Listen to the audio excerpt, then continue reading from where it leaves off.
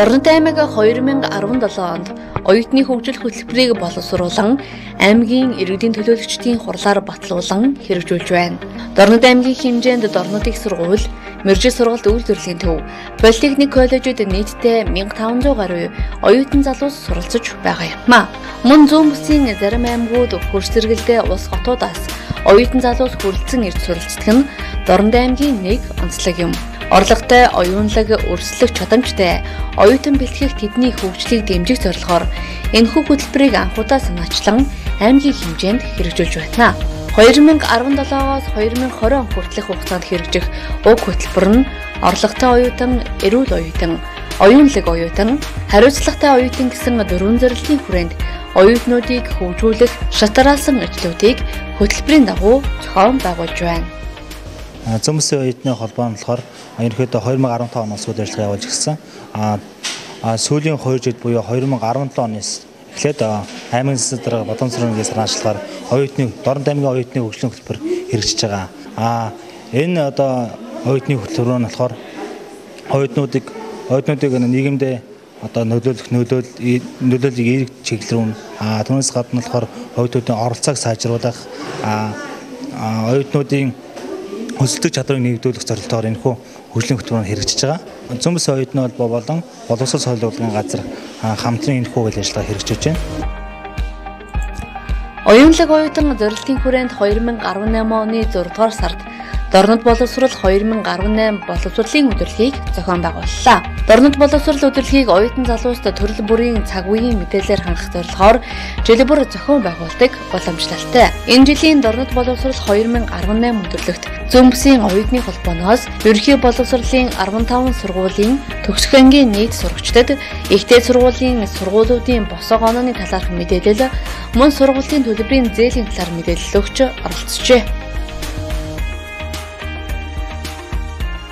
Оюутны хөгжил хөтөлбөрийн эрүүл хариуцлагатай оюутан зорилтын хүрээнд оюутан залуусыг хамруулсан эко алхалт арга хэмжээг мод тарих үндэсний өдрийг тохиолдуулан зохион байгууллаа.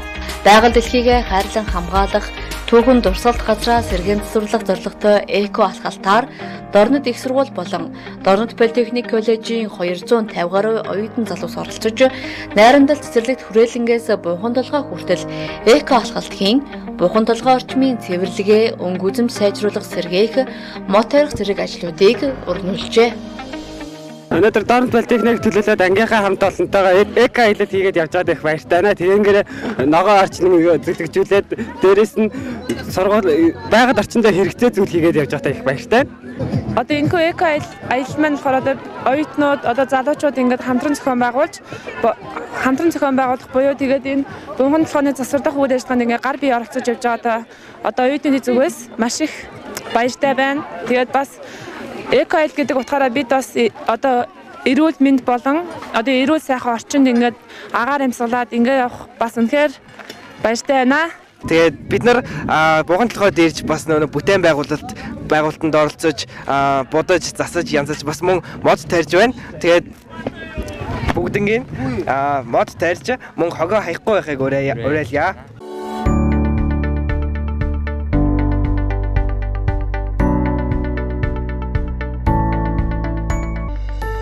Оюутны хөгжлийн хөтөлбөрийн эрүүл оюутан зорилтын хүрээнд оюутны аврах шалгаруулах хөнгө атлетикийн тэмцээнийг зүүн бүсийн оюутны холбооноос 2018 оны 11 сард зохион байгуулсан. Тэмцээнд Дорнод их сургууль, Дорнод политехник коллеж, мэржил сургалт үйлдвэрлэлийн төвийн нийт 98 тамирчин 5 төрлөөр өрсөлдөжээ. Дөрвийг харьцан 100 м холимог төрөл, 400 м-ийн эрэгтэй, эмэгтэй, 1500 м-ийн эмэгтэй, 3000 м-ийн эрэгтэй гэсэн 5 төрөлд хурд хүч ахвал самбаагаа сорин өрсөлдөж, багийн нийт үнгээр тэргүүн байрыг Дорнод политехник коллежийн Агууватар дасгалжуулагчтай баг тамирчид эзэлжээ. Манайх сургууль маань зүүн бүсийн оюутны эрүүл оюутан хөтөлбөрт хүүхдүүдэд олон төрлийн тэмцээнээр хамруулсан. Энэ хүү тэмцээнд манайх болохоор хөнгөн атлетикийн тэмцээнд багаараа 1-р орсон. Волейболоор болохоор эрэгтэй баг 3 баг орж алт мөнгөн медаль авсан. Охтуудаас маань бас 3 баг орж хүрэл мөнгөн медаль авсан. Сагсан бөмбөгийн төрөлд болохоор эрэгтэй баг маань мөнгө медаль, шатрын тэмцээнд эрэгтэй мөнгө хүрэл, ширээний эдийн тэмцээнд хүрэл медаль гэсэн иймэрхүү амжилтуудыг гаргасан. Зүүн бүсийн оюутны холбооноос жил бүр олон улсын оюутны эрхийн өдрийг их боловлон оюутны аймгийн авраг шалгаруулах олон төрлийн тэмцээнийг зохион байгуулдаг. Энэхүү тэмцээн 2011 оноос тасралтгүй 8 дахь жилээр зохион байгуулагдж байгаа юм. 2017 онд аймгийн иргэдийн төлөөлөгчдийн хурлаар батлагдсан оюутны хөгжил орон нутгийн хөтөлбөрийн эрүүл оюутан зорилтын хүрээнд оюутан залуусын нийгмийн идэх оролцоог нэмэгдүүлэх, чөлөө цагаа зөв боловсон өнгөрөөх, эрүүл мэндийн нийтийн бие тамирыг хөгжүүлэх зорилготойгоор зохион байгуулсан. Энэхүү арга хэмжээг 2017 оноос эхлэн спортын олон төрөлт болгон шинжилэн зохион байгуулжээ. Энэ жилийн тэмцээн волейбол, сагсан бөмбөг, шатар, ширээний теннис гэсэн 4 төрлөөр зохион байгуулагдаж нийт 3 сургуулийн 34 багийн 330 гаруй тамирчид 113 багц медалийн төлөө хурд хүч ахбас самбагаа сорон өрсөлдсөн байна. Тэмцээний нийлбэр дүнгээр дорнодын сургуулийн баг тамирчид тэргүүлж шилжин явах цомын эзэн болжээ. Зүүн бүсийн оюутны холбооноос жил бүр зохион байгуулагддаг спортын олон төрлийн тэмцээнд дорнодын сургуулийн баг тамирчид амжилттай болоод оролцсон. Энэ жил цомын эзэн болсон. Ингээд дорнодын сургуулийн баг тамирчид маань 4 дахь удаага цомын эзэн болж байгаа. За энэ удаагийн тэмцээнд маань болохоор манай дорнодын сургуулиас эрэгтэй эмэгтэй сакс волейболын төрөлд нийт 12 баг оролцсон. За тэгээ шатар теннисийн төрөлд тусдаа 5 тамирчин оролцсон. Иймэрхүү бүрэлдэхүүнтэйгээр оролцсон. Мэдээж бол 3 сургуулийн тэмцээн хэзээ үүсвэ? Одоо спортын олон төрлийн тэмцээн маань ямар төрлөөр зохион байгуулагдах вэ? Энэ жил хөл бөмбөг болох уу, сакс болох уу, сагсан бөмбөгийн спортоор өрсөлдөөн гарах уу гэсэн оюутнуудын дунд мэдээж тиймэрхүү асуултууд болон ийм хүлээлтүүд байдаг. Тэгээд энэ удаагийнх 0 жилийнх болохоор хөл бөмбөг оруулж ирсэн. Энэ жилийнх болохоор бид нар оюутнуудынхаа санал бодлыг бас бодолцсны үндсэн дээр сагсан бөмбөгийн төрлөөр тэмцээн зохион байгуулахаар болсон. За тэгээд мэдээж оюутнууд маань тодорхой хэмжээний хугацаанд бэлддэг байгаа. Зүүн бүсийн оюутны холбоо гэр бүл хүүхэд залуучуудын хөгжлийн газартай хамтран зохион байгуулсан шинэ оюутан 2018 нөлөөллийн үйл ажиллагааг 2018 оны 9 дугаар сард зохион байгуулсан. Энэхүү арга хэмжээгээр хичээл хичээлийн жилээс шинээр оюутан болсон залуучуудын хөгжлийг дэмжих тухай хуулийн танилцуулга, Дорнод аймгийн залуучуудын хөгжлийн хөтөлбөрийн танилцуулга мэдээлэл, оюутны хөгжлийн хөтөлбөрийн танилцуулга мэдээлэл, шилдэг оюутны тэтгэлэг хөтөлбөрийн мэдээлэл, дэлхийн оюутны эрхийн өдрийг тохиолдуулан зохион байгуулагдах үйл ажиллагааны талаар мэдээлэл зэргийг хүргэж ажилласан байна. Шинэ оюутан 2018 арга хэмжээнд Дорнодын сургууль, Политехник коллеж, Мэржин сургууль үйлдвэрлэлийн төвийн 1-р курсын 300 гаруй оюутан залуус оролцжээ. Шинэ оюутан хөтөлбөр маань шинээр энэ Дорнод аймагтаа явуулж байгаа сургуулиудын 200 гаруй оюутнууд оролцож манай сургууль мөн оюутнууд шинээр 1-р курст хэлсэн оюутнуудаа хамруулж оролцсон байгаа. Тэгээ энэ маань оюутан хөгжлийн хөтөлбөр болон хүүхэд гэр бүл залуучдын газраас ингээд танилцуулга хийсэн мөн тэр хүүхдүүд маань ямар нэгэн тулгамдсан асуудал болоход хаана очиж хандах талаар бүх төрлийн мэдлэгийг өгсөн юм сургалт гэсэн байгаа. Энэ шинэ оюутнуудад хамгийн түрүүнд ямар мэдээлэл хэрэгтэй гэдгийг анх сургууль болж байгаа оюутнууд. Энэ хаана ямар нэгэн сургалт юу болж байна? Хүүхэд гэр бүлийн газрын гэдэг лектор клуб гэхэд иймэрхүү юмд суух юмсан гэдэг эсвэл нэг ангилны дугуулan эсвэл нэг бүжгийн дугуулan инээтрэг гэхэд хаана очиж хандхаа мэдэхгүй байдаг. Тийм хүүхдүүдэд бас мэдээлэл өгөх зорилготой юм сургалт болсон.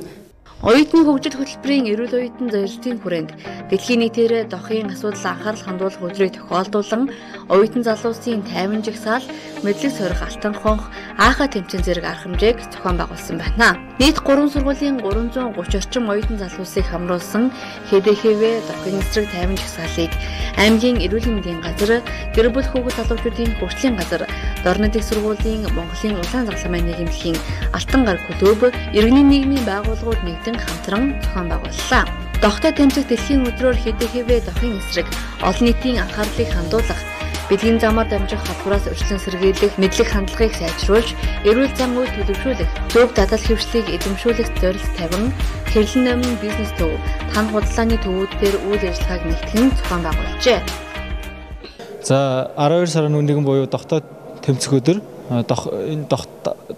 доход анхаарал хандуулах дэлхийн өдрөд тохиолдуулан Зүүн бүсийн оюутны холбоо, эрүүл мэндийн газар, гэр бүл хүүхэд залуучууд хөгжлийн газар, залуучууд хөгжлийн төв, эрхийн эмнэлгүүд, нийгмийн салбарын хүмүүс хамтраад дохой эсрэг өдөр хамтдаа гэсэн бид нар жагсаал хийж байгаа.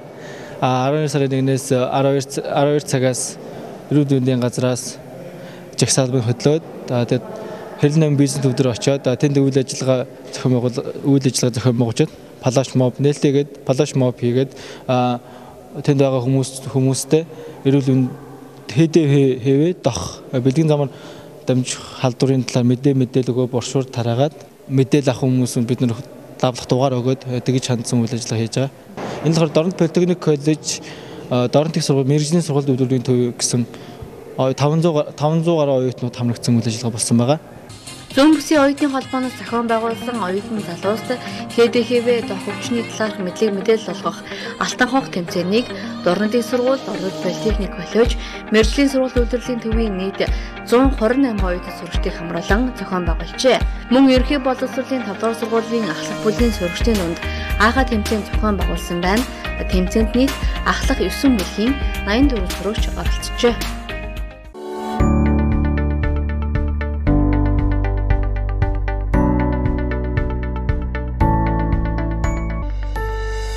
Оюутан цэрэг хөтөлбөрт энэ жил 47 оюутан хамрагджээ.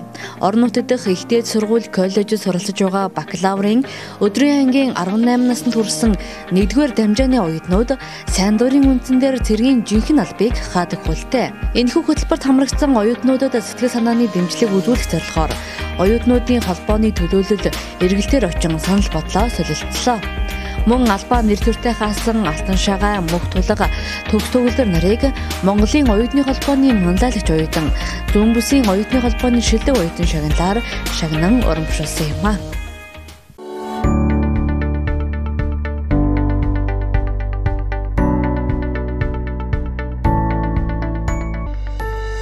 Дорнод аймгийн засаг даргын санаачлагаар одоо боловсруулагдсан оюутны хөгжлийн хөтөлбөрөөр сүүлийн 2 жил хэрэгжлээ. Одоо ингээд 3 жилийн хэрэгжихэд болж байна. Ингээд ерөн оюутны хөгжлийн хөтөлбөрөөр хийгдснээр болохоор оюутнуудын нийгэмдээ оролцоо болон их сурвалжаанууд бол ерөнхийдөө нэмэгдэж байгаа. Энэ нь болохоор бол юугээс одоо харагдаж байна гэхээр бидний одоо зохион байгуулсан үйл ажиллагаа бол сүүлийн жилүүд бол үр дүнтэй явагдаж байгаа. Өмнөх 2017 онд бол нийтдээ манай Дорнод аймгийн хэмжээнд суралцж байгаа 1600 гаруй оюутан суралцдаг. Тэгээд энэ өнгөрсөн жилийн хувьд болохоор 2018 онд болохоор 1500 гаруй оюутантай болсон. Гэхдээ юу гэхээр 2017 онд нийт оюутнуудын 50 гаруй хувь нь болохоор оюутны хөгжлийн хөтөлбөрт одоо хамрагдсан, хөгжлийн хөтөлбөрөөр зохион байгуулсан үйл ажиллагаанд хамрагдсан байгаа. Энэ жил болохоор 2018 онд болохоор нийтдээ 1639 оюутан бол бидний хийж хэрэгжүүлж байгаа ажил хамрагдсан. Тэгээд энэ хүү үйл ажиллагаа маань одоо ингээд аймаг орон нутгатаа бол энэ тогтмолжоод одоо ингээд үйл ажиллагааны чиглэлээр хэрэгжиж байгаа. Одоо бол бид нар болохоор юу баримталж байна гэхээр 2019 онд болохоор бусад аймагуудыг хамруулъя. Дээрээс нь түүнээс цаашлаад энэ хүү шийдэж байгаа үйл ажиллагаа болохоор олон улсад одоо бид нар бүгд хятад улсын холбооны улстай хамтран бас ингээд оюутнуудын донд одоо үйл ажиллагаа зохион байгуулах зүгээр юм байна гэсэн санааг цаашдаа түүхэн дэлгэр хөрвүүлэхээр ажиллаж байна. Ерөнхийдөө болохоор манай үйл ажиллагаа маань маш чанартай болж байгаа. Энэ нь болохоор юунаас харагдж байгаа гэхэд оюутнууд маань одоо оролцож байгаа үйл ажиллагаанд оюутнуудын тоо маань эрс ихсэж байгаа. За ингэснээр болохоор энэ хөтөлбөр маань маш амжилттай хэрэгжиж байгааг нэг жишээ болгож миний хувьд бодож байгаа.